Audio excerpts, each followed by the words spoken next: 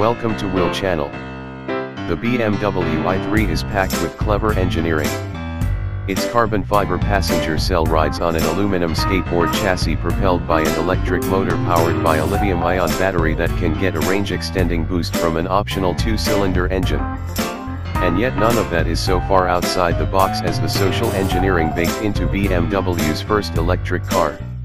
The i3s interior designers created a Zen-inspired cabin to lull drivers into a slower pace, in turn maximizing the battery's range.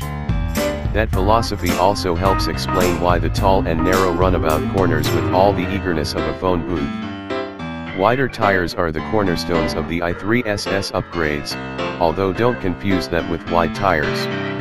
These tires are roughly as wide as those on the cheapest subcompact cars, measuring just 175/55 R20 in front and 195/50 R20 at the rear, making them significantly wider than the standard i3s 155/70 R19 rubber at all four corners.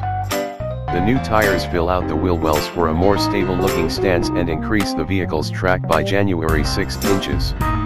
The i3s also rides on stiffer springs, dampers, and anti-roll bars, with the body lowered by 0.4 inch compared with the standard i3.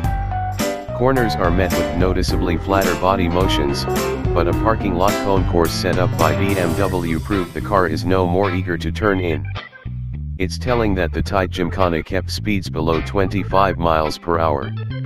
The i3s's compact dimensions lend it a low-speed nimbleness but do nothing for high-speed stability.